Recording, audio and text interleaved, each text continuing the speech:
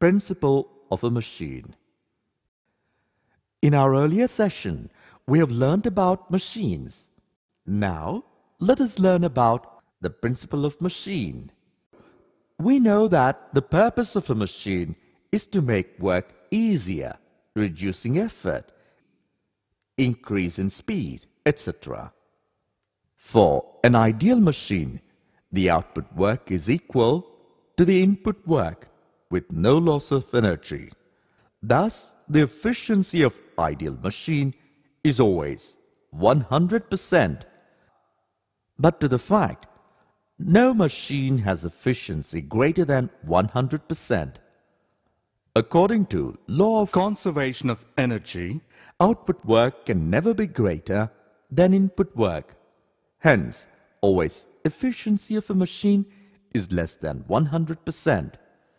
Due to some of the reasons, efficiency of machine is less than 100%. 1. Some of the energy or work done on machine is utilized in the moving the parts of the machine, which is not considered as useful work. 2.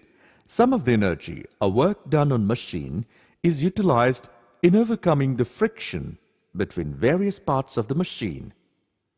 Usually, at least 5 to 10% of energy is lost, that is supplied to the machine.